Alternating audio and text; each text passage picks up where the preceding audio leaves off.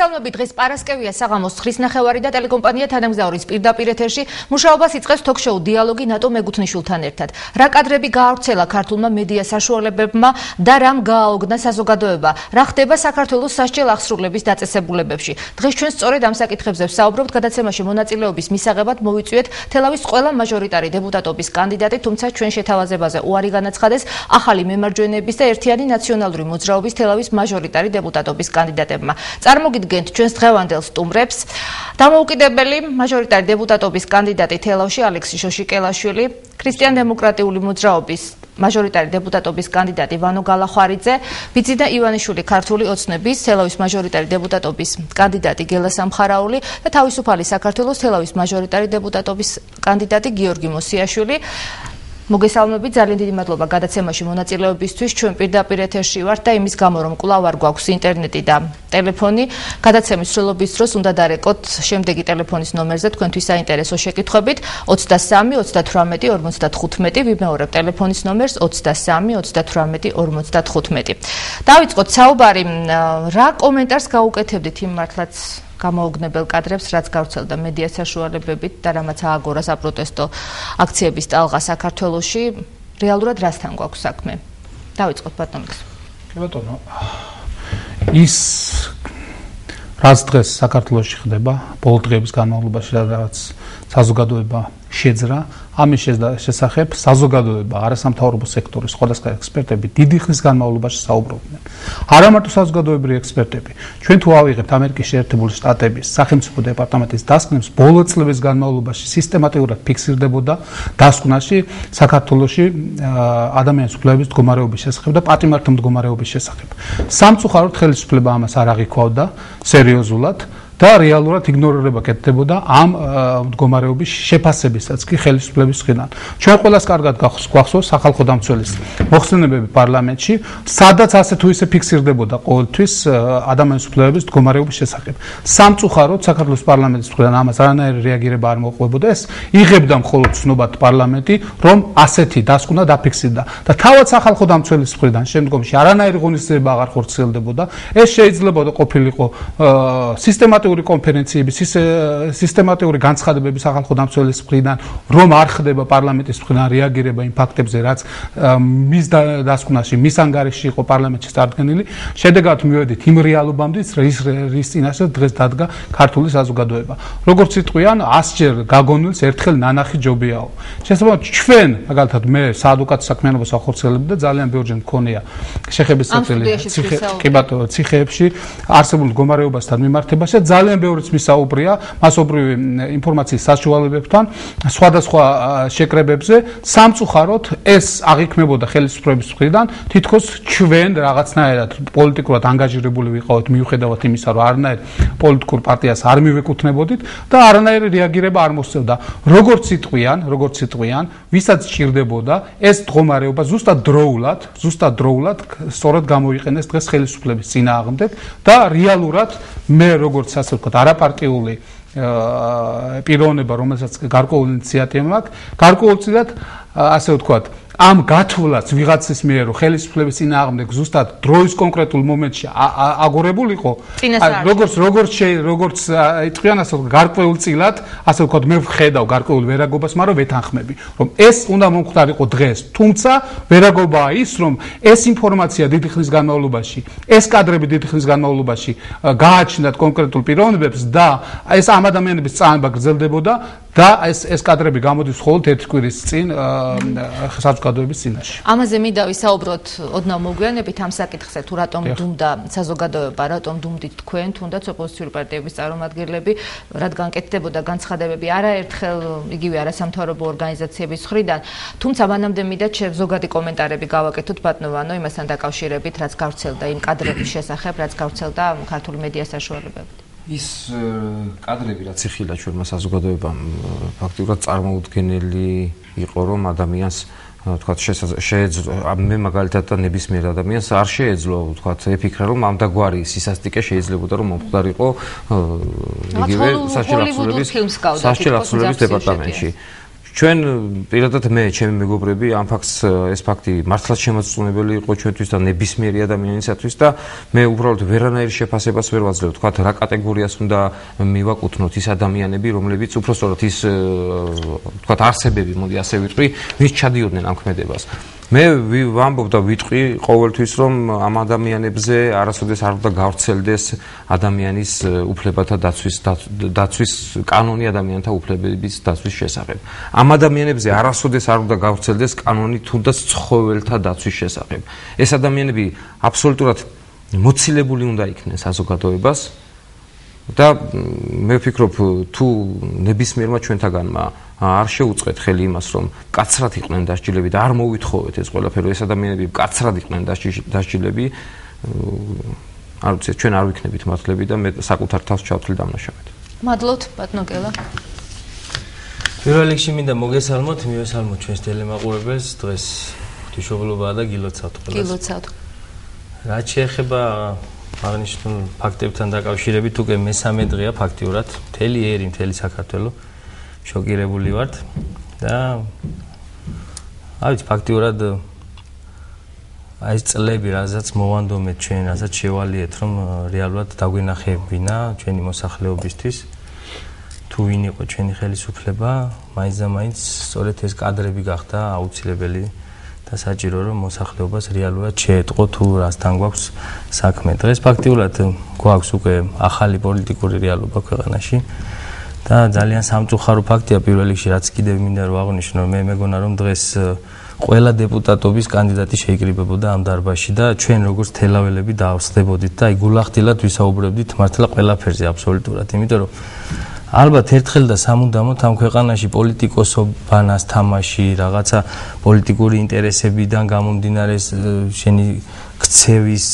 რაღაც გამოხატულება უნდა დასრულდეს და ერთხელ და სამუდამოდ უნდა ყველაფერს თავისი სახელი დავარქვათ და უნდა ვთქვათ რომ ეს არის რეალურად ჩვენი სამშობლო ეს არის ჩვენი ქალაქი ჩვენი ოჯახები ჩვენი სოფელი თუნდაც და სხვა ყურადღება ჭირდება სხვანაირი პასუხისგებლობა ჭირდება და სირცხვილია უკვე როდესაც აი უკვე 20 წელზე მეტია დამოუკიდებლობა მოვიპოვეთ და ფაქტიურად რაღაცა მიზნების გამო გადავაყოლეთ ჩვენი ქვეყანის ინტერესები და ჩვენი პირადი თუნდაც ოჯახების და თუნდაც ჩვენი შვილების ინტერესები. ამიტომ კიდევ ერთხელ სამწუხარება მინდა გამოთქვა სწორედ მაგ ფაქტთან დაკავშირებით რომ არ არიან ჩვენი კოლეგები აქ და განსაკუთრებით მინდა ნაციონალური მოძრაობის კანდიდატს მიმართო რომ სწორედ დღეს ის ადამიანი ბატონი ვასიკო ხელისუფლებაში იმყოფება და მოქმედი მაჟორიტარი დეპუტატია ნაციონალური მოძრაობიდან თელავის რაიონის და არსებობს უამრავი კითხვა და როგორც თელაველი უნდა ალბათ აიღო პასუხისგებლობა თავის თავზე და უნდა ყოფილიყო აქ და მიიღო მონაწილეობა ამ დებატებში. ეხლა რაც შეეხება უშუალოდ ამ მიმდინარე მოვლენებს და ამ ფაქტებს. რა თქმა უნდა დღეს პასუხისგებლობა ხელისუფლებას ეკისრება და ამ კონკრეტულ მომენტში და ყველა კითხვაზე ხელისუფლებას მოუწევს პასუხის გაცემა. მაგრამ არ დაგვავიწყდეს რომ ეს პროცესი გრძელდება, ცხოვრება გრძელდება, ეს ჩვენი რეალური ცხოვრებაა და ჩვენი გასავლელია ცხოვრება და დღეს თუ ისინი გარკვეულად პოლიტიკურად აგებენ პასუხს ამაზე, ხვალ და ზეგ ეს პასუხისგებლობა უკვე ჩვენზე გადმოდის, ხალხზე გადმოდის, საზოგადოებაზე გადმოდის და ამ ყველაფრის შეფასება ჩვენ უნდა გავაკეთოთ პირველ რიგში და ჩვენ უნდა ამოვიღოთ ხმა და ჩვენ უნდა გავცეთ პასუხი. უკვე მესამე დღეა თელავში აქციები იმართება. მაგასაც ძალიან გულნატკენი ვიტყვი რომ მე მაგალითად ველოდებოდი თელავის უფრო მეტ აქტიურობას. პირდაპირ ვიტყვი სხვა ქალაქებმა, ბათუმმა, ქუთაისმა, ზუგდიდმა, თბილისზე აღარა მაქვს საუბარი, გორმა გაცილებით მეტი გააკეთეს ამ პროტესტის გამოსახატავად, ვიდრე ჩვენ თელაველებმა. ყველანაირი ძალღონე ჩავდეთ, მაგრამ არ ვიცი, გასამართლებელი საბუთი, ვისაც ვეკითხები, ერთი აქვს ყველას, რომ აი იცით გარეთ არ გამოვალთ, მაგრამ თელავი ყოველთვის თავის მოწოდების სიმაღლეზე იყო არჩევნებში და ჩვენ 1 ოქტომბერს მივალთ და ჩვენს არჩევანს დავაფიქსირებთ. აი მე ვფიქრობ რომ სწორედ ასეთმა მიდგომებმა მოგიყვანათ ჩვენ დღევანდელ დღემდე სულ ყველას თითქოს ისე გამოდის რომ სხვისი ხელით გვინდა საქმე გავაკეთოთ ყველა რაღაცა ჩვენს ნაჭუჭში ვარ ჩაკეტილი და ველოდებით რომ რაღაცა სიტუაცია შეიცვალოს აი მე მაგარი ბიჭები ვართ და არ ვიცი მე კიდევ ერთხელ გავიმეორებ მინდა რომ დღეს ჩვენ შორის გულახდილი საუბარი შედგეს და ყველაფერს თავისი სახელი დავარქვათ პასუხისგებლობაც ავიღოთ რაც პირადად ჩვენ გვეკუთვნის და ვისაც გამოეთხოვება ის მოთხოვ. მადლობთ, ბანო გიორგი. პირველ რიგში მოგესალმებით, მივესალმებით ჩემს კოლეგებს, მივესალმებით ტელემაყურებელს, შევუერთდები გელას მილოცვას, გილოცავთ ღვთისმშობლის შობის დღესასწაულია და ერთ-ერთი დიდი დღესასწაულია ჩვენთვის ქრისტიანებისთვის, მართლმადიდებლებისთვის. ეხლა გადავალ იმ საკითხზე, რა საკითხზეც, აი აქ ჩემმა მეგობრებმა ისაუბრეს გავაგრძელებ უფრო სწორედ ამ საუბარს. ჩვენ 3 დღის წინ გავხდით მოწმენი უდიდესი ხასუსა, უდიდესი დანაშაულისა, რა დანაშაულიც ჩაიდინა ნაციონალურმა მოძრაობამ, რა დანაშაული ჩაიდინა დღევანდელმა ხელისუფლებამ და შადის დანაშაულს და შადიოდა დანაშაულს ადამიანების წამებას. ეს არის ისეთი დანაშაული და იმგვარი დანაშაული, რომელსაც სოფლიო შეფასება სჭირდება.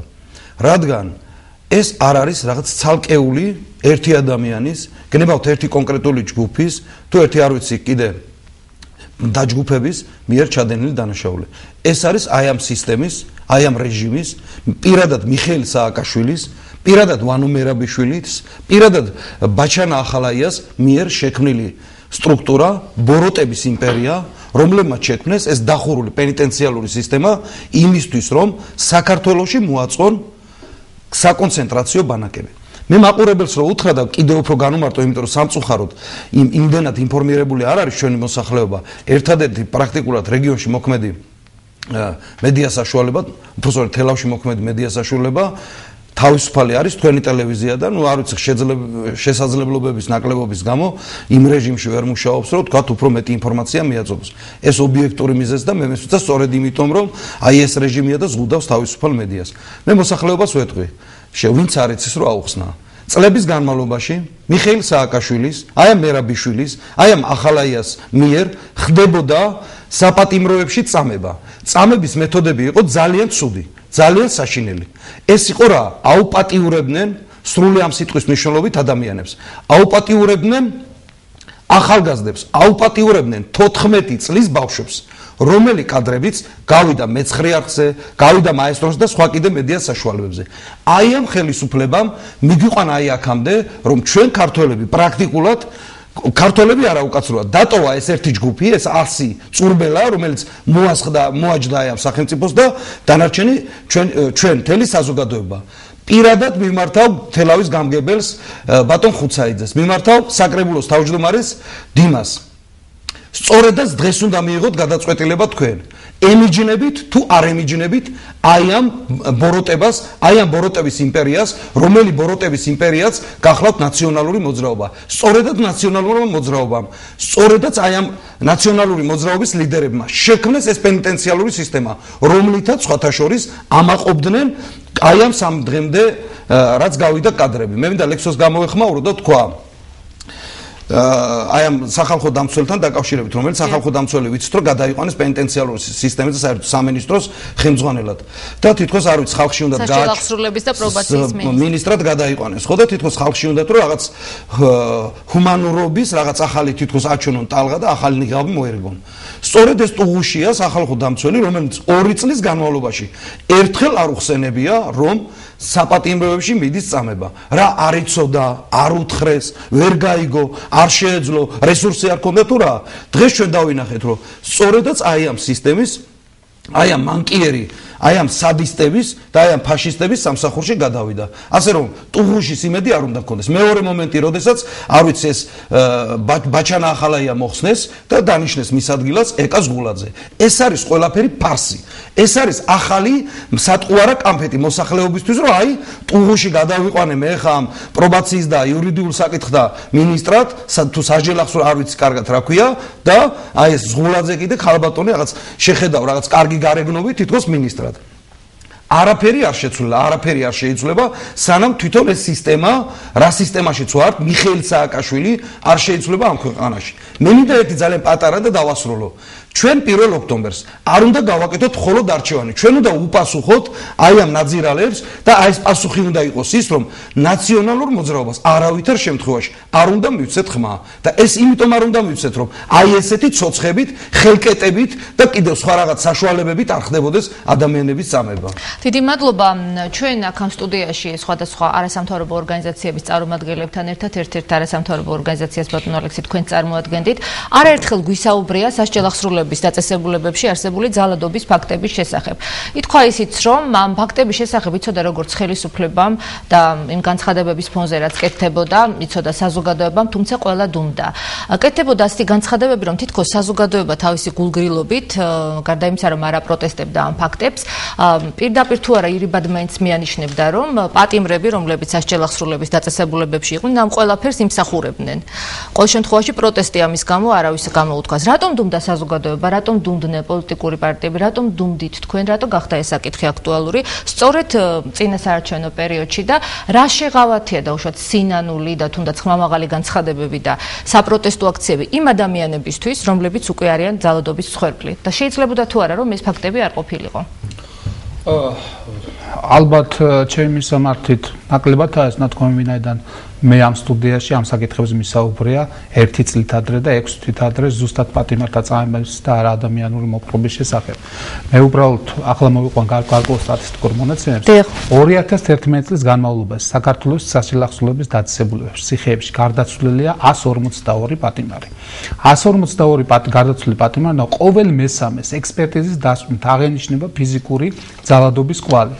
არის შემთხვევები, როდესაც ეგრეთ წოდებულ ციხის რესპუბლიკურ სამართყოფოში ეგრეთ წოდებულ რეზიდენციაზე გადაყავთ პატიმრები და ასე ვთქვათ, ისეთი არაფერი არ ჭირთ და რამოდენიმე დღეში ხდება მათი გარდაცვალება. ეს ყველაფერი ამ საკითხებზე პრინციპში საუბარი მიმდინარეობდა, მაგრამ ასე ვთქვათ, რაღაც სტატისტიკური მონაცემებით. ჩვენ ვიცოდით უშუალო ფაქტების შესახებ, ჩვენ შევდიოდით სასჯელახსრულების დაწესებულებებში, ჩვენ გვიყვებოდნენ პატიმრები მათ მიმართ არასათანადო მოპყრობის შესახებ, მათ მიმართ წამების ფაქტებთან მიმართებაში. მაგრამ თვით ამ შემთხვევაში ადვოკატების მდგომარეობაში შეიძლება შევიდეთ. იმ შემთხვევაში თუ ადვოკატი გამოვიდა და გაახმაურებდა ამ ფაქტებთან მიმართებაში. იმ შემთხვევაში თუ მნახველი ახლონაცავი გაახმაურებდა ამ ფაქტების შესახებ, ეს ადამიანი რჩებოდა სასჯელახსრულების დაწესებულებაში. ჩვენ ყველას გვახსოვს, საიდან დაიწყო ეს უბედურება საქართველოს ციხეებში. ეს იყო 2007 წელი. 2000 თუ სწორად მახსოვს, შეიძლება ეს 2006 წელი იყო, როდესაც სასჯელახსრულების დეპარტამენტის თავმჯდომარე დაინიშნა ბაჩუ ახალაია. პირველი რაც გააკეთა ბაჩუ ახალაია, მისი დანიშვნიდან 1 კვირის შემდგომ ის თავისი შეიარაღებული ბატონ ალექსი ასეთი ფაქტები არ იყო? მე დავასრულებ და კი ბატონო გიპასუხებთ. პირველი რაც გააკეთა, ეს იყო თავის შეიარაღებული სპეციალური დანიშნულები რაზმით, შევიდა ორთაჭალის იმ ასე ვთქვათ, ამ უბედურ ადგილას და ესე იგი არათუცემა არამედ შეიარაღებულმა ხალხმა პირდაპირ ამ ასე ვთქვათ, ხელებაწეულ პატიმრებს გაუხსნეს ცეცხლი და მაშინ ძალიან ბევრი ადამიანი საუბრობდა, ძალიან ბევრი არასამთავრობო ორგანიზაცია საუბრობდა, რომ საპატიმრო დაწესებულებებში არიან დახოცილები, არიან დაჭრილები, თუმცა ეს ინფორმაცია რეალურად გარეთ არ გამოვიდა. რატო არ გამოვიდა რეალურად? ეს იყო ასე ვთქვათ, ეგრეთ წოდებული კამპანია შავი სამყაროს წინააღმდეგ. ჩვენ გვახსოვთ, როდესაც მიიღეს კანონი, ასე ვთქვათ, ქურდულ სამყაროს ბრძოლის წინააღმდეგ და აქ ერთ-ერთ ასე იგი რა იყო საკმარისი იმისთვის, რომ ადამიანი დაეპატიმრებინათ.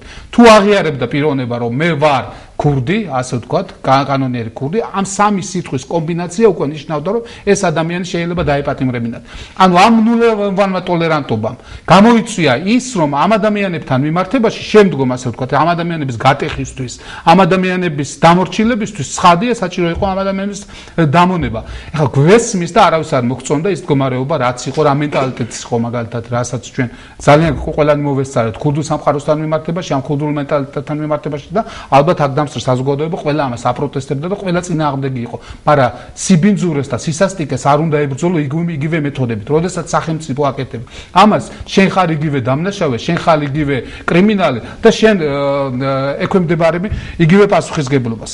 ახლა მე სასამართლო პროცესებზე მომიწია რამოდენიმე სასამართლო პროცესზე ყოფნა დაკვირვება, როდესაც პატიმრები პირდაპირ აცხადებდნენ, რომ ჩვენ გვაწამებდნენ ციხეში, ჩვენს მიმართ ხორციელდებოდა ესა თუ ის ქმედება. ბევრს ხვენოდა და არც აკეთებდა ასეთ განცხადებას. ბატონო, ძალიან ბევრი არ აკეთებდა, ვერ ბედავდა, ვინაიდან ის ბრუნდებოდა საშელახსოვრების დაწესებულებაში. იყვნენ ადამიანები, რომლებიც აკეთებდნენ, იმედი ჰქონდათ, რომ იძნა მათ წინ მოსამართლე, იძნა მათ წინ პროკურორი და ამას მოყვებოდა რეაგირება და მათი გარკვეული უფლებების რეალიზება და დაცვა. არანაირი რეაგირება, ეს ადამიანები უფრო ვარდებოდნენ ცუდ მდგომარეობაში, მეორედ რომ მოვიდნენ სასამართლო პროცესებზე, საერთოდ გაჩუმებულები იყვნენ. რამ გამოიწვია ეს მდგომარეობა? 2006 წლიდან, ესე იგი 2006 წელია ეს გარკვეული გარდატეხის მომენტი ამ ციხეებში. 2006 წლიდან საერთოდ ჩაიკეტა პენიტენციალური სისტემა. მანამდე საარჩევნო საზოგადოებრივი ჯგუფები, სხვათა შორის რომლებიც ძალიან აქტიურად მუშაობდნენ დღევანდელი პრეზიდენტის მიხეილ სააკაშვილის იუსტიციის მინისტრობის პერიოდში და შედიოდნენ ციხეებში, კონფიდენციალურად ხვდებოდნენ, აკეთებდნენ დასკვნებს, შემდგომ საკმაოდ ბევრი ჯგუფი იყო საზოგადოებრივი, რომლებიც ლობირებას ახორციელებდნენ ამ მდგომარეობას და გარკვეული დაცვის მექანიზმი შექმნილი იყო. თქვენ ჩახედული ხართ ამ საკითხში და მაინტერესებს, რისთვის ჭირდებოდათ? თუნდაც ხელისუფლების ბრალეულობის საკითხს აყენებს. რისთვის ჭირდებოდა ხელისუფლებას წამების ეს ფაქტები?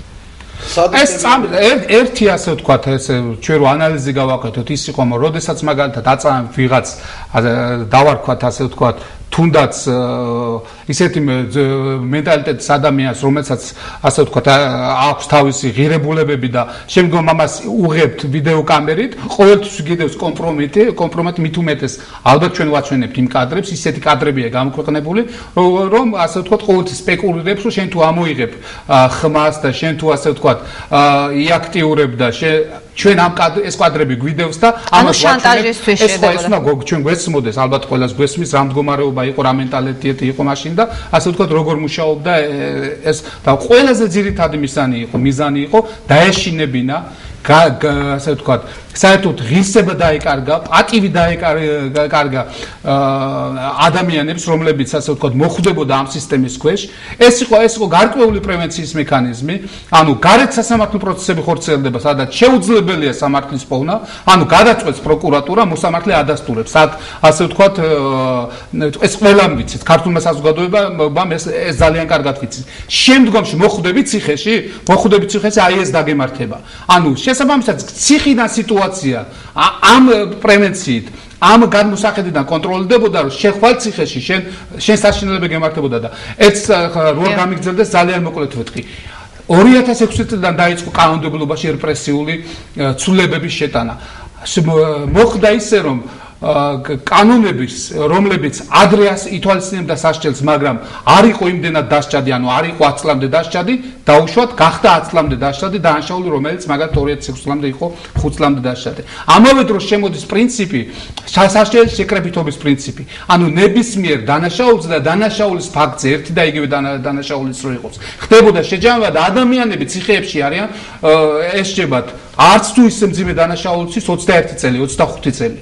ამას მოყვა სისხლსამართლის პოლიტიკაში ნარკოპოლიტიკა, ასეთი მიმართულება, ისეთი პოლიტიკის ადვოკატირება და ისეთი პოლიტიკის განვითარება, როდესაც ადამიანებს უბრალოდ პოლიციას თუ მოუნდებოდა, სახელმწიფოს თუ მოუნდებოდა, ჩინოვნიკს თუ მოუნდებოდა, უბრალოდ ჩაუდებდა მას ნარკოტიკულ საშუალებებს, არ არსებობს მექანიზმი. საკმარისი იყო ამოღების ჩხრეკის ოკმის ნახვა და ორი პოლიციელის ჩვენება სასამართლო პროცესს და პიროვნებები ციხეში მიდიოდნენ 10, 15, 20 წელი. აი ამ პოლიტიკის შედეგად ეს იყო მასობრივი ტოტალური კონტროლი საზოგადოების დაშინების, შეშინების და საბოლოო ჯამში ასე ვთქვათ, ამ საზოგადოების სრული მორჩილება. მადლობთ. ვანო, რატომ დუმდა საზოგადოება, რატომ დუმდით თქვენ და შეიძლებოდა თუ არა ამ ფაქტების თავიდან აცილება და იმ ადამიანების გადარჩენა, რომლებიც გახდნენ ძალადობის სხვები? იმ დღიდან, როდესაც მოვიდა ხელისუფლება, დღევანდელი ხელისუფლება სათავეში და როდესაც გამოუცხადა ბრძოლა, თქვათ, იმ ქურთულ სამყაროს და რა მეთოდებით ამას დღეს უკვე ჩვენ კარგად ხედავთ, მოხდა აბსოლუტურად გასაიდუმლოება, თქვათ იმ ცხოვრების, რასაც ქვია ციხის ცხოვრება. ჩაკეტილი ზონები, ჩაკეტილი სიტუაცია და შესაბამისად ნებისმიერი პირობები ხელისუფლების მხრიდან იმისა, რომ განეხორციელებინა ნებისმიერი ქმედებები.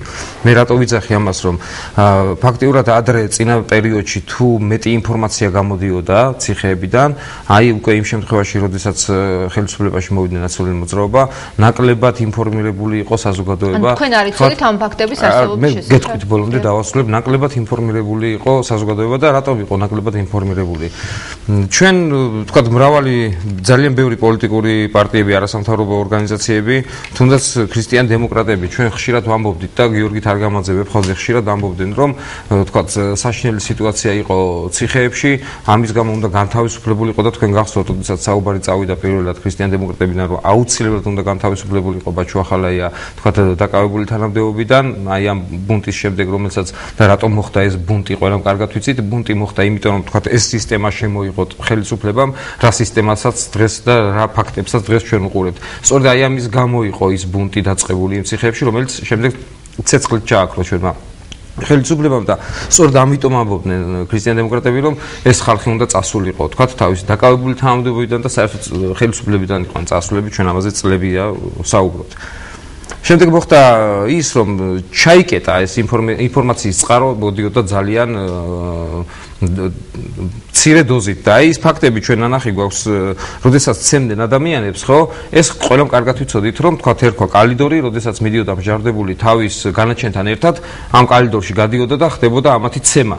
მაგრამ ის, რაც მე ვნახეთ ჩვენ 3 დღის წინ, ის კადრები, ეს დახურულ სივრცეში ხდებოდა ამის განხორციელება და თავად პატიმრებსაც არ ქონდათ, მე დარწმუნებული ვარ, რომ თავად პატიმრებმაც არ იცოდნენ, თქვათ რას უშვებოდნენ იმ ადამიანს, რომელიც გაჰყავდათ ამ დახურულ სივრცეში და შემდეგ გარკვეული პერიოდის შემდეგ შემოყავდათ. ის ვისაც ამ ზეწოლას ახორციელებდნენ, ის არაფრის დიდებით არ იტყოდა იმას, რა დამართეს, თქვათ, იქ, როდესაც გაიყვანეს ცალკე დახურულ სივრცეში. ამიტომ ის რომ საზოგადოებამ და თქვათ ოპოზიციურმა პარტიებმა იცოდნენ ამის შესახებ და ამას მალავდნენ და არასამთავრობოები მუდმივად აქვეყნებდნენ ამის შესახებ. რატო არ დაინტერესდით და არ იყო ეჭვი. თუნდაც აქციები რატო მაშინ არ გამართეთ და არა წინასაარჩევნო. იყო ეჭვი რომ ხდებოდა ზეწოლები, მაგრამ ამ სახის ზეწოლები თუ არსებობდა და ამ სახის თქვათ ჩაგვრა და წამება თუ არსებობდა პატიმრების, ეს არავინ თქვათ ჩვენ ქრისტიან დემოკრატებმა არ ვიცოდით. თუმცა აღმოჩნდა ისე რომ ჩვენ აქ ხელისუფლების პასუხისმგებლობაზე საუბრობდით წეგან და ნამდვილად პასუხისმგებლობა კი არ უნდა აიღოს მარტო, არანაირი მორალური უფლება აღარ აქვს დღეს ჩვენს ხელისუფლებას, რომ დარჩეს ხელისუფლებაში და მე საერთოდ წეგან იქ იყო რაღაც შინა გარეთ საუბრები, სანამ გადაცემა დაიწყებოდა, არ დავაკონკრეტებ, მაგრამ დღეს ხელისუფლება თავად უნდა ეთიშებოდეს არჩევნებს და უარს უნდა ამბობდეს ამ ყველაფერზე. არანაირი უფლება აღარ აქვს მან მიიღოს არჩევნებში მონაწილეობა. მე მინდა გავაგრძელო და ხელისუფლების პასუხისმგებლობასთან ერთად პასუხისმგებლობა უნდა დაეკისროს იმ ადამიანებს, ვინც იცოდა ხალხო ეს ფაქტები და თურმე ფაქტია და აღმოჩნდა, რომ ეს ფაქტები ვიღაცას ქონდა, ვიღაცამ იცოდა. ყველამ ვიცით, ყველამ თანხმდებით იმაზე, რომ დაახლოებით 6 თვის წინ და ცოტა უფრო მეტის წინაც ეს ფაქტები იყო გადაღებული, იყო, არსებობდა, მაგრამ რატომღაც არავინ ამას არ ახმოვანებდა და ხმას არ იღებდა. ეს რეალობაა დღეს, ვინც არ უნდა ამტკიცოს, რომ ეს ესე არ იყო, ეს არის ასე. და ტყუილად ნუ მოვატყუებთ ჩვენს მაყურებელს. მაგრამ ის ადამიანები, რომლებმაც ეს ფაქტები შეინახეს, ეს ადამიანები იგივე დამნაშავეები არიან, მათ ხო შესაძლებლობა მისცეს აი ამ ჯალათებს, ანუ ჯალათებიც არ ქვიათ, ცხოველებს, რომ გაეგრძელებინათ თავიანთი არაადამიანური ქმედებები. ეს ხო შეიძლებოდა 6 თვით ადრე, 1 წლით ადრე შეჩერებულიყო. აი ეს სწორედ ამაზე აქვს საუბარი და აქ მე წეგან იყო საუბარი, რომ თქვათ რატო დაინიშნა და შეიცვალა თქვათ საშინააღმდეგობის დეპარტამენტის მინისტრი ან თქვათ შინაგან საქმეთა მინისტრი. ეს კარუსელი ყოველთვის ტრიალებდა და ყველამ კარგად ვიცით, რომ ამ კარუსელმა არანაირი შედეგი არ მოუტანა ქვეყნის განვითარებას ან რაიმეს შეცვლას. ერთხელ და სამუდამოდ საზოგადოებამ უნდა მიიღოს გადაწყვეტილება, პოლიტიკურმა პარტიებმა უნდა მიიღონ გადვა და ნაციონალურ მოძრაობას უნდა აუკრძალონ მონაწილეობა არჩევნებში. ბატონო გელა, შესაძლოა ბატონი ვანოს განცხადებები სწორედ თქვენს კოალიციას ეხებოდეს, თუ პირდაპირ არ კეთდება ეს განცხადებები. ირიბად თუ არა გულში ყველა საუბრობს, ამ ფაქტებს უკავშირებენ თქვენ ლიდერს, სწორედ ბიძინა ივანიშვილს. რამდენად არის მონაწილე ის ფაქტების და რატომ მოხდა ამ ფაქტების გამომძეურება და გამჟღავნება სწორედ წინასაარჩევნოდ? ხომ არ არის ეს წინასაარჩევნოდ თქვენთვის ქულების დაწერის ერთ-ერთი საშუალება და მაშინ შემთხვევაში რასეუბნებით იმ ადამიანებს, რომლებიც არიან მსხვერპლი ამ ძალადობის, თუ შეიძლება პირდაპირ ეთერში ჩართოთ ზარი და შემდეგ თქვენ პასუხს მოусმენთ. მოგესალმებით და გისმენთ. თქვენ პირდაპირ ეთერში ხართ, გისმენთ. ხო, დასვათ შეკითხვა? თავგადასავალი ძალიან დიდი ბოდიშით რომ გაწუხოთ, მაგრამ მიან წუთაშორცე ტელევიზორი ნამდვილად არ ვიცი რა თემასანაა დაკავშირებული დღევანდელი დღე. ხვდები რომ არის ეს ბოლოდროინდელი მოვლენები, ეს იყო საზარელი. მე უბრალოდ ჩემი აზრი გამაჩნია ამასთან დაკავშირებით და ძალიან დიდი ბოდიშით გიხდით წინასწარ თუ რაღაცა თქვენს აზრს არ დაემთხვა ჩემი აზრით. მაგრამ მეც რა არის ერთი ხელის მოსვლა შეიძლება ყველაფრის ანუ ჩასიხვა ანუ რასტიძახი რომ ყველას მოსვლის შესწავლები და ჩვენი სამხარაული რეფორმები გატარდა. ეს არის საშინელება, რაც ნახეთ ეთიკეტი შეიძლება საშინელება ეს ნახეთ, მაგრამ ექსპერტებმა თქვეს რომ ეს ისეთ ქვეყნებში მოხდა ეს ფაქტები ამერიკაში, ну აი ძალიან წამყვან ქვეყნებში, სადაც დაუშვებელი იყო ესეთი შეცდომები, მაგრამ ყველას მოუვიდა ხომ ესეთი შეცდომა. ну ვიქნები თქვა დაუნახავებ, მე მხვდები რა და საშინელი ფაქტები იყო ეს ყველაფერი, მაგრამ ხო გაკეთდა რაღაცა რეფორმა გატარდა, მაგრამ ამ რეფორმამ არ გამოიღო შედეგი, ხომ? ეს სახელმწიფომაც აღიარა, მაგრამ თქვენ უგადაუსმენთ ხალხს, რომ არ შეიძლება სახელმწიფო ან ნაციონალებმა მიიღონ მონაწილეობა. მე ასეთ პარტიაში არა ვარ, უბრალოდ ჩემამდე არ მოდის ყველაფრის ხაზის გადასმა. ეს პრეზიდენტი, ყველაფერს პრეზიდენტი ხო ვერ გააკონტროლებს, ბატონო. იმიტომ არსებობენ მინისტრები. რომ მინისტრებმა აკონტროლონ ეს ყველაფერი, ვერ გააკონტროლა ხო კონკრეტულმა მინისტრმა ეს ყველაფერი და მოხსნეს და მოხდა ესეთი რაღაც. მაგრამ არ შეიძლება ყველაფერი დაუნახავები ვიყოთ ელემენტარულად მე თქვენი ხმა არ მესმით, უბრალოდ მე შეიძლება ისიც თქვა რომ ჩვენა ვართ ქართველები, ვართ უმადურები. ანუ ისიც არის თქვენი აზრი და გასაგებია, დიდი მადლობა, ყველას აქვს უფლება რომ კონდეს საკუთარი აზრი. მადლობთ თუ შეიძლება ბატონო გელა. და შეხება ჩემ შეკითხვას, რატომ არ გამომზეურდა და არ ნახა დღის სინათლე ამ ფაქტებმა არჩევნებამდე? ძალიან სამწუხაროა, როდესაც ჩვენი ხელისუფლება უკვე მიზან მიმართულად აწარმოებს ჩვენი კოალიციის ლიდერის, ჩვენი კოალიციის წინააღმდეგ შავ პიარს, როგორც თქვენ ჟურნალისტები უწოდებთ. და აღნიშნული გარემოებაც და თქვენი კითხვაც სწორედ მე ვფიქრობ, რომ ამ ყველაფრის სათავე ესეც ხელისუფლებიდან მოდის. დღეს მოდი შევაფასოთ არსებული რეალობა და გავაანალიზოთ რა ხდება დღეს ქვეყანაში. თქვენ ერთ-ერთ მხარდამჭერს თამაზ თამაზაშვილს დაუკავშირდა ეს ფაქტები და აქედან გამომდინარე კითხეთ, ჩვენ ყველა კითხვას ვსვამთ, რაც საზოგადოებაში არსებობს და სიამოვნებით უსმენთ თქვენ პასუხს, გისმენთ. კი, მაგას ვსაუბრობ ზუსტად. დღეს ფაქტიურად თვითონ ხელისუფლებაც აღიარებს, რომ ჩვენ ვართ ქვეყანაში ალტერნატივო ძალა. და ჩვენ ვართ ის რეალური ძალა, რომელიც ხვალ უნდა მოვიდეს ხელისუფლებაში. სწორედ აქედან გამომდინარე, ყველაფერს აკეთებენ იმისთვის, რომ ჩირკი მოგცხონ და ნებისმიერი თავისი დანაშაული გადმოგვაბრალონ.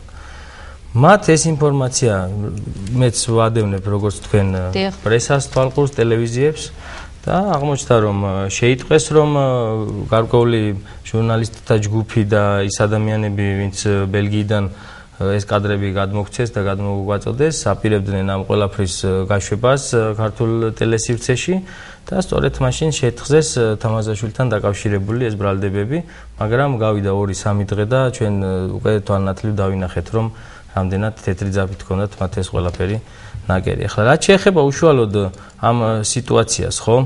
ანუ რატო წინასაარჩევნოდ ასეთი კითხვა დავსვათ? ხო და მეც ჩვენც ანალოგიურად ვსვავთ ასეთ კითხვას და ჩვენც გვაინტერესებს დაუშვათ რატო. ანუ ვინ დგას ამ ყველაფრის უკან, ეს კითხვა დავსვი კიდევ პარალელურად. ანალოგიურად ვსვავთ ჩვენც კითხვას, რომ ვინ დგას ამის უკან. ანუ თქვენ არ იცით ვინ დგას? რა თქმა უნდა, არ ვიცით. ჩვენ გვაქვს ის ინფორმაცია, რაც თქვენ და ჩვენ გვაქვს ჟურნალისტების სახელი და გვარი, ვინც გადმოგვცა ეს ჟურნალისტებს როგორ ჩაუვარდათ ეს კადრები? ალბათ დამეთანხმებით. ნამდვილად არ ვიცი, მაგრამ ერთ-ერთი მე დღეს კითხულობდი, თუ არ ყავდათ ფარველები და ვერ გადავეღებდი. სწორედ დღეს კითხულობდი მე ამ საკითხთან დაკავშირებით ინფორმაციას და ის ჟურნალისტი, ვინც ეს კადრები გამოაგზავნა და აჩვენა ბრიუსელშიც, ის ადამიანი ამბობს, რომ შინაგან საქმეთა სამინისტროს მაღალ ჩინოსანმა გადასცა მას ეს კადრები.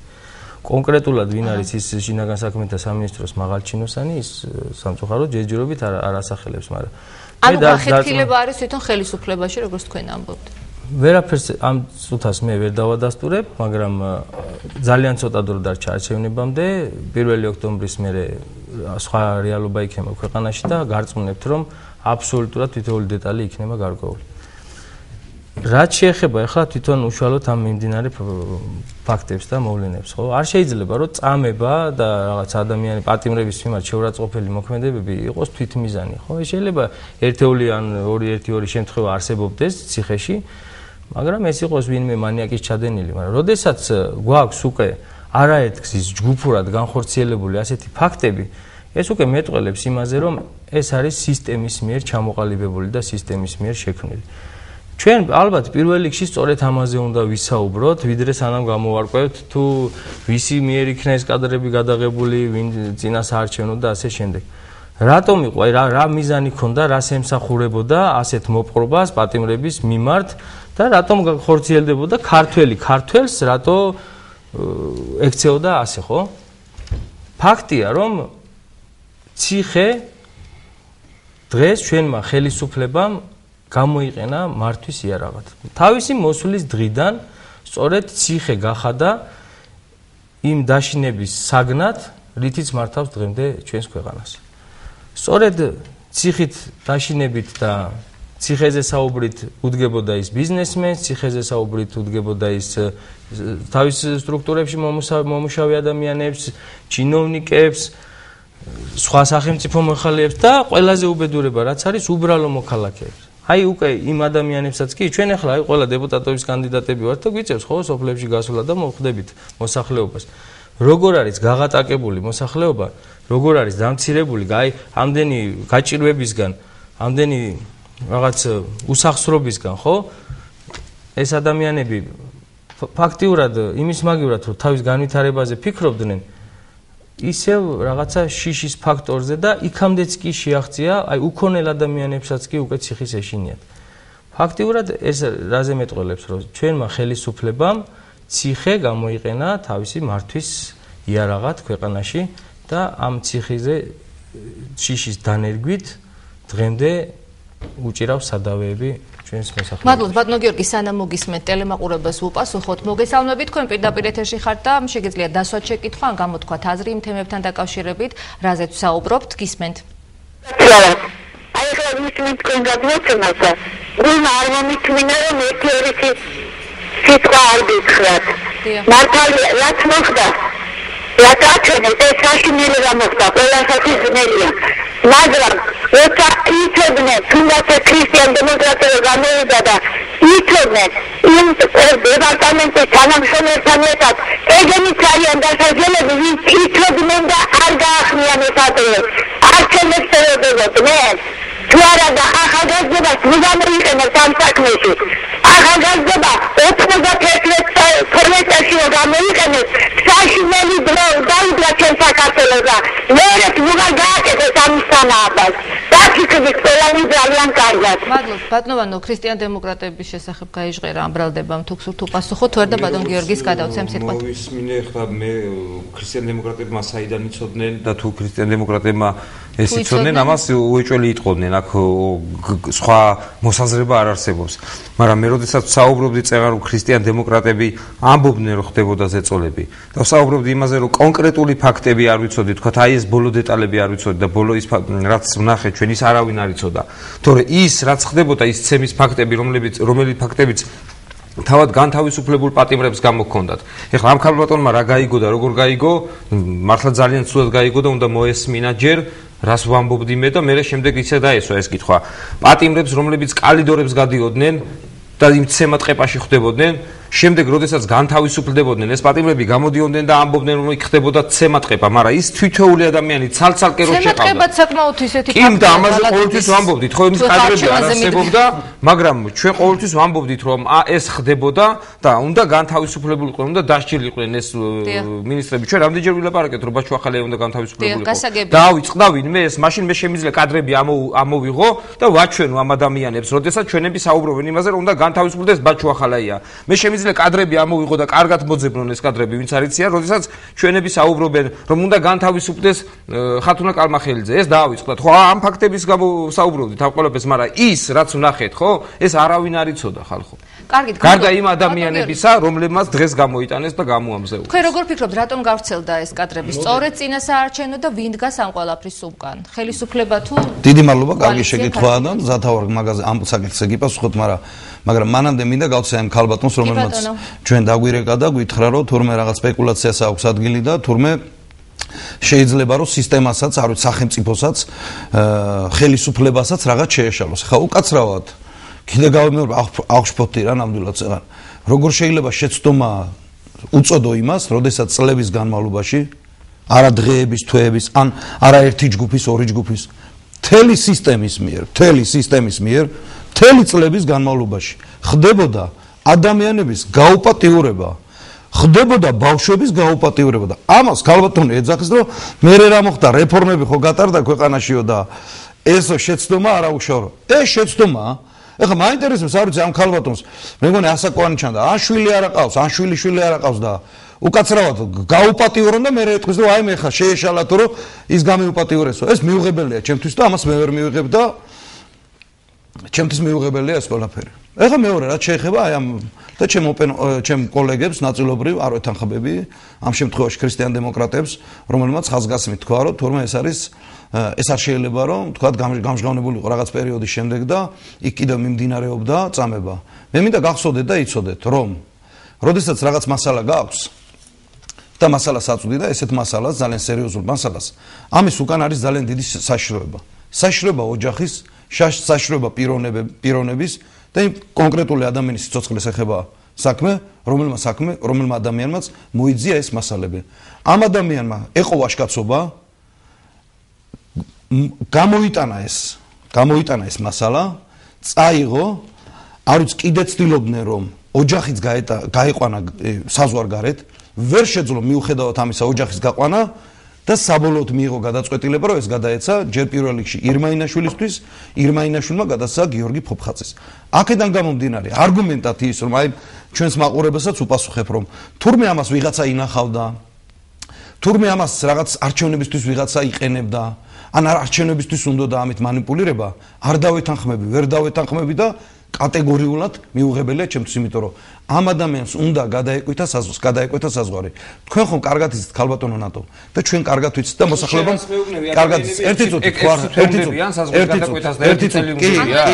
ძალიან არა ერთი წუთი იყო მაისში არა 2001 ვანო ერთი წუთი თუ არის ინფორმაცია მაინც მიიღე საზღვარიც გადაეკვეთია და ნამდვილად ვერცდემბრში მაჯობებ და ვერცინაში რა ქვია ლოგიკაში ძალიან თქო დაწყრა შენ ყოველთვის ისი დემაგოგიურად ქრისტიან დემაგოგია შევასუძახი რასაც დაეთანხმები რომ 6 თვე მომისმინეთ 6 თვე უნდა წელი უნდა საზღვრის გადაკეთებას რეფერენდუმი არის ის ახლა და რაღაც კიდე დარიგებულია კიდე სამწუხაროა მე საბოლოოდ კიდე დავწმუნდი რომ ნაციონალური მოძრაობა ქრისტიან დემოკრატები არიან იდენტური პარტიები მათ ერთმანეთთან განსხვავებული არაფერი არ აქვთ იმის ფონზე მე ადრე პოლიტიკური შეფასებებს გამიკეთებია რომ თქვენ იცით საქართველოსთან ნაციონალური მოძრაობა და ქრისტიან დემოკრატიული მოძრაობა არიან ევროპულ სახალხო პარტიაში გაწევრიანებული და მეგონა მხოლოდ ეს აკავშირებდათ. დღეს კიდევ ერთხელ დავწმუნდი და მთელი პასუხისგებლობით საზოგადოების წინაშე ვიძახი. ხელისუფლება იძახის, რომ თურმე ამით манипуლირებდა არ ვიცი გარკვეული პოლიტიკური ორგანიზაციები და ქრისტიან დემოკრატიული მოძრაობა იძახის, რომ ამით манипуლირებს გარკვეული, ანუ ერთი და იგივე ისა აქვს ტერმინოლოგია. მე უბრალოდ იხსნი ერთი წუთი კეთილი ინებე და მომისმინე. მე უბრალოდ იხსნი ეს არის გადაღებულები არა 2011-ში, მხოლოდ მინდა გითხრა, ეს აქ არის კადრები 2010 წლისაც, 2011 წლისაც და 2012 წლისაც. უბრალოდ ამ ადამიანმა ანუ 3 წლის კადრებს მით უმეტეს 3 წლის კადრებს ეს ადამიანი თვითონ ამ საჯელახსოვრების თანამშრომელი იქ მუშაობდა. ამებს აღებინებდნენ ნატო აღებინებდა ეს თვითონ ბაჩუ ახალაია, რომ ამეებისთვის უნდა ეყურებინა შემდეგ, როგორ აოპატიურებდნენ, როგორ სცემდნენ, როგორ აწამებდნენ, რომ ამით თვითკმაყოფილება მიეღო. ადამიანებს აი ეს იჯდნენ, არ ვიცი, ალბათ მერაბიშვილიც, ალბათ სააკაშვილიც და უყურებდნენ. უბრალოდ ეს ადამიანი რომ განთავისუფლდა, ამან გადაკვეთა დიდი ხანი არ არის საზღვარი. იმიტომ რომ ამას გასვლა უნდა და ოჯახიც კი ვერ გაიყვანა და ამ ადამიანმა გაბედა და თქვა, კი ბატონო გაუშვითო. ოჯახი ყავს საქართველოში. თქვენ ხო წარმოგიდგენიათ ამ ფონზე, როდესაც არის ცუნამი შექმნა, ამ ფაქტმა ხდება ის, რაც ხდება და ამ ადამიანმა მიიღო გადაწყვეტილება გაამჟღავნა. ამაზე საუბარი რატო წინასწარ? მე უბრალოდ არგუმენტად იმას ვერ მოვიტა, რომ ამ ადამიანმა გადაკვეთა რამოდენიმე თვია და რომ გადაკვეთაო 3 თვის წინო თუ 4 თვის წინო, რატო არ გაამჟღავნაო? ამ ადამიანის უსაფრთხოებას, სიცოცხლეს, ჯანმრთელობას გასაგებია ბატონო, ეხლა მოусმინოთ თქვენს რესპონდენტს. ეხლა რაც შეეხება ძალიან გთხოვთ რა. ძალიან მოკლედ ვიტყვი. ეხლა რაც შეეხება იმას, რომ აი შინაგან საქმეთა სამინისტროდან გავიდა და რაღაც. თქვენ როგორ წარმოგიდგენიათ ეხლა შინაგან საქმეთა სამინისტროში არ არიან წესიერი ადამიანები? შინაგან საქმეთა სამინისტრო არის ჩვეულებრივი რაღაც საზოგადოების ნაწილიც, ხო იქ? იქ მე მერწმუნეთ, შეიძლება არ არის დიდი რაოდენობით კეთილსინდისიერი, კარგი პატრიოტი ადამიანი, მაგრამ იქ არიან ადამიანები. იგივე როგორც მაგალითად თელავში, ყველა ხო არ არის ესე, გინდაც გამგეობაში, გინდაც პოლიციაში, რომ სულ ყველა ერთი ხელის მოსმით არის გადასაყრელი. უბრალოდ კეთილმა ადამიანებმა აქ საუბარია პატიოსნება იყო თუ გარიგება სხვა. ესეც მუშაობდა, ვინც გაავრცელა. ეს მუშაობდა და აღარ იყო, აღარ შეეძლო რომ. კარგი, ბატონო გიორგი, მთელ დროს თქვენ უნდა იკავეთ, ბატონო მოგისმენთ. დიახ. სულ 9 საათი არ გასულა, რაც დაიწყო ამ თემაზე საუბარი. და მე როდესაც ვახსენე, რომ დამნაშავეა ის ადამიანი, ვინც ეს იცოდა და მალავდა მეთქი. იქ არ ყოფილა საერთოდ საუბარი, რომ რომელიმე პოლიტიკურმა ძალამ იცოდა ეს და მალავდა. ჩვენ შეგვიძლია, ხვალვე იქნება ეს ჩვენი გადაცემა ინტერნეტში და შეუძლია ნებისმიერს შევიდეს და ნახოს სულ 9 საათის წინ გასულ კადრებზე ვსაუბრობ. და ეხლა მოსიაშვილს რო ვეუბნები დემაგოგი ხარ მეთქი და საიდან მოიტანა ეხლა რო გაჩერდი ერთ წუთი ეხლა მე თუ შეიძლება მოუწოდები ამას ახლა შეიძლება ეს არა თუ შეიძლება მალე გაგარდო მაგას კარგი მე როგორც ვიცი გვაქვს თელმა საქართველოს მიცის ყველა ახლა რა გინდა ფიცილი და რაღაცა ბატონო გიორგი დამშვი სულ 9 საათის წინ იყო ეს გადაცემა დაწყებული ხო მე თავში ვსაუბრობდი და შემდეგ თქვენ სიტყვა გადაეცით ჩემს კოლეგას და იქ მე ვეღარ კი არა უკვე ვსაუბრობდი და თან გავჩუმდი გამაჩუმეთ რომ მე ვამბობდი ვინც გადასცა ეს კადრები მეთქი ის არის მეთქი დამნაშავე მე ვახსენე პოლიტიკური პარტია რომელიმე კარგი გასაგებია ახლა კარგად ნახოს და რა საჭირო არის აქ რომ პირად დებატებში ნუ გადაიტანოთ საკითხი არა ჩვენ ძალიან მნიშვნელოვანი მე შენთან პიროვნულად არაფერი არ აქვს იმიტომ რომ საერთოდ ჯერეთი კონკრეტებაც არ არის მეორე ის რომ ქრისტიან დემოკრატები და ადამიანმა რომელმაც გაამჟღავნა ეს ამბავი იმაზე უძახე რომ ცუდიაო ეს არ უნდა გაგოს ის კადრები რაზეც ამდენი ხანია ვსაუბრობთ მე უბრალოდ მინდა ტელემაყურებლებს მოუწოდო რომ ბავშვები მოაციელონ ტელეეკრანს რადგან იმ კადრების ნახვა რაც ახლა ეთერში უნდა გავიდეს მათთვის რბილად რომ თქვა რეკომენდირებული არ არის მეც მიჭირს ხოლმე ამ კადრების ნახვა ნახოთ პატიფსენ კუდებს ჰა უბრალოდ დაზემი კუდებს პატიფსენ ინდა გამახსოვს კუდებს პატიფსენ გიქხები ჰა გიქხები გიქხები ხელი უკან დაიდები გიქხები ბიჭო გიქხები იტყვი თუ არა ინდი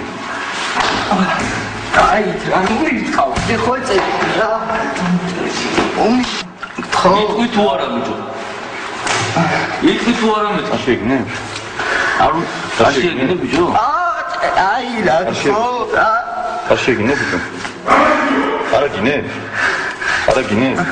რა კუდებს რა ბიჭო აი და ვინდის ბიჭო არ უნდა თქვა ხელები უკან დაიწვე აი და ნუკლა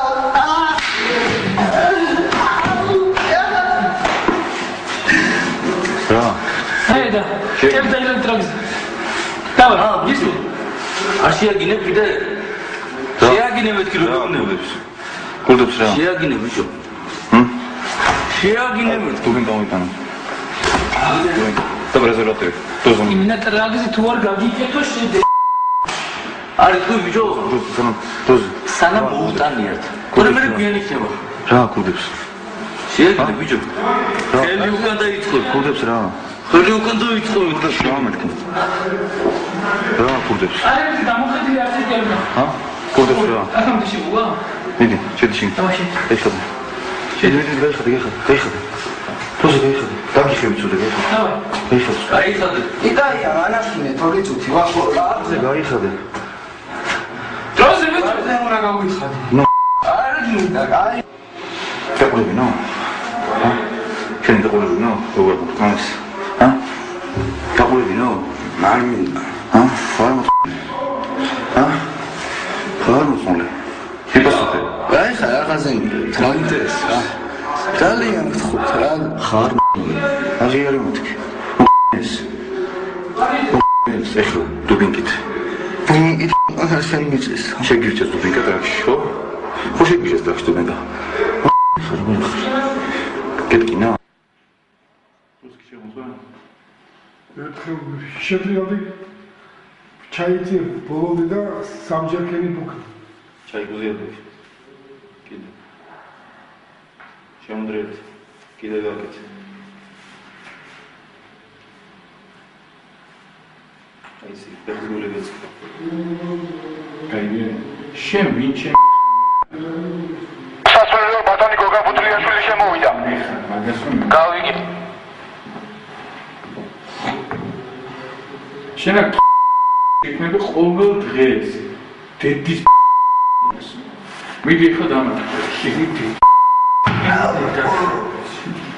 დაი დაი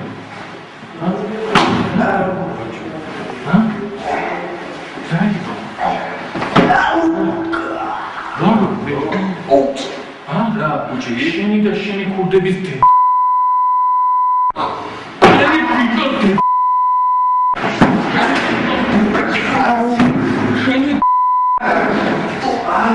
შენი აუ იჟუ ოკეი შენი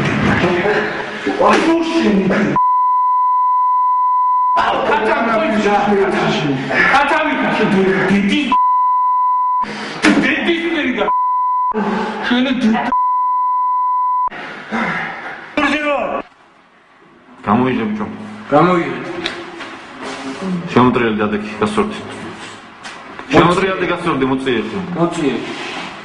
სიგარეტი მოწიე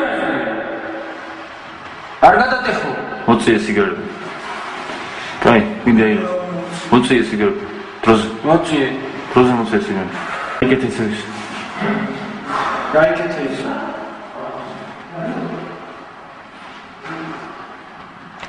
ხერსი ვარო მეცხრამე ვინ არის მეთქი ბიჭო რა ფაქტია ქსიამონებს ჰა აქეთ შემოხედე ქსიამონებს კილო თუ კაია